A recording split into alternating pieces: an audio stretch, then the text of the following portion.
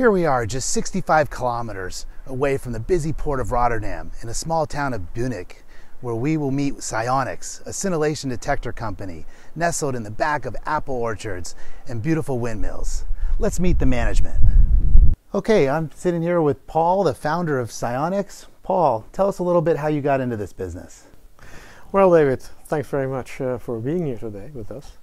I started Scionix a little over 25 years ago with a few colleagues. And my interest in scintillation detectors goes back to my university past, where I worked on the research on new materials. I started this work at the University of Delft. And we started Scionix in 1993. We gradually grew the company, and we're trying to serve the community as well as we can with our knowledge on this fascinating material. Great. So you have a unique company in a sense that you do much more than just provide detectors and scintillator crystal materials. What makes you special when you think of companies in your space? Every scintillation material has its specific properties. And we try to take the best out of every material by offering our customers custom solutions in using the scintillator to its utmost capabilities. Paul, these are interesting products. What are some of the applications for these scintillators? Scintillators are used a lot more than you think, David. In our daily life, we don't hear much about them, but scintillation detectors are used in very many different application areas.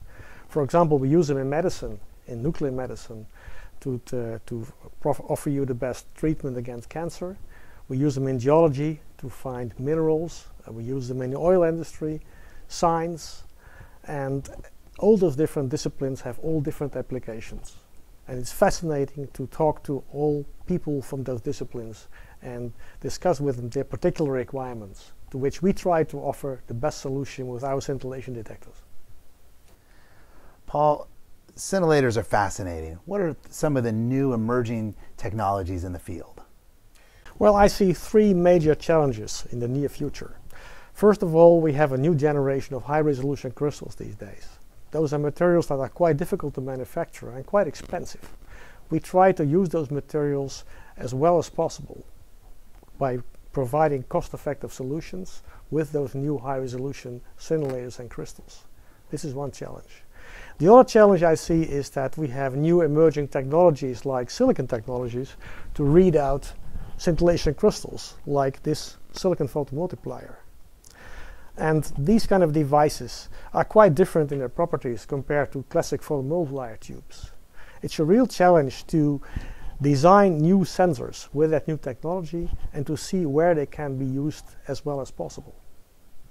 And the third challenge is actually digitization.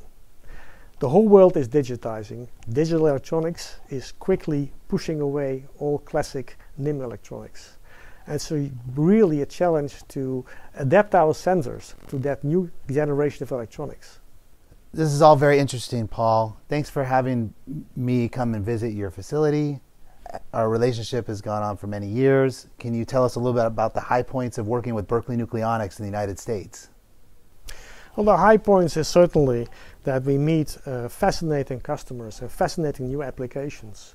And we're very excited always when we hear about the requirement from you to start thinking about the question again and to try to offer the best that scintillators can offer us. So thanks again. Thanks again. Thank you.